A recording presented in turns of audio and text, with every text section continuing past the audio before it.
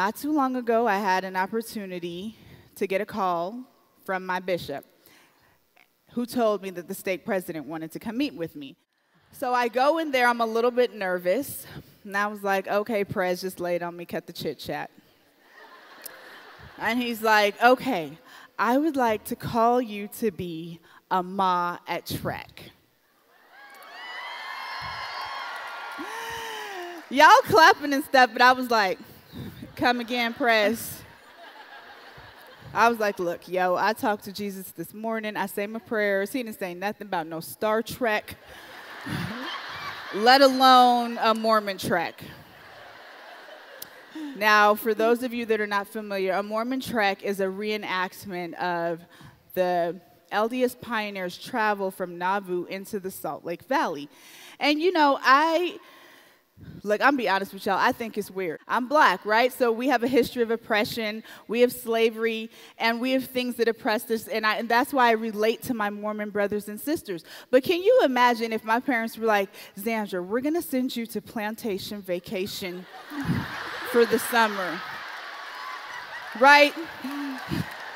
Everybody would call the people on them. Everybody, they would be like, so you're going to reenact slavery and civil rights. It's going to be great. You're going to connect with your ancestors. So I'm a little nervous about this as he's explaining to me what Trek is. And I said, okay, Prez, what do we wear on this Trek thing? He's like, oh my gosh, like he got so excited. He's like, we dress up like pioneers.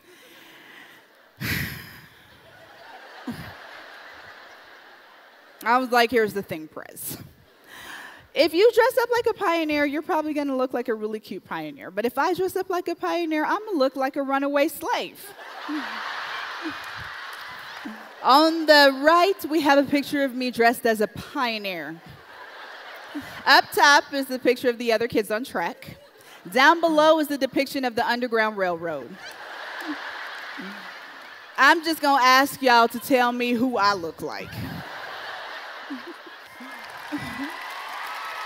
Y'all, amen.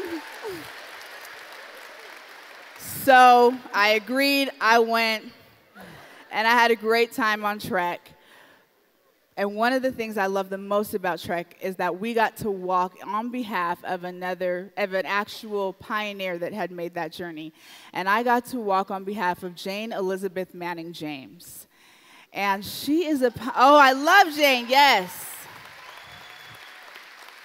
She is a pioneer whose legacy that she has left has come in and touched and embraced me at times when I needed it most, especially in building my testimony in the gospel. Jane knew that this is where God told her that she needed to be. So she rallied her family and she said, look, guys, I know this is going to be hard, but God's going to be with this.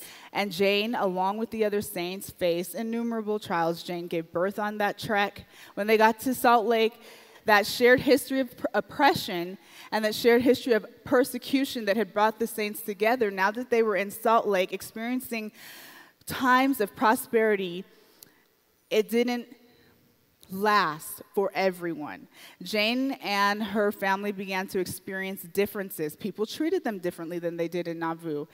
And there was division among the saints, division based on color. But Jane remained firm in her testimony of the gospel of Jesus Christ because it had saved Jane. Jane knew that the gospel of Jesus Christ had saved her. We must shore up our testimonies so that no perception or person or policy keeps us from the life-saving benefits of the gospel of Jesus Christ. Amen.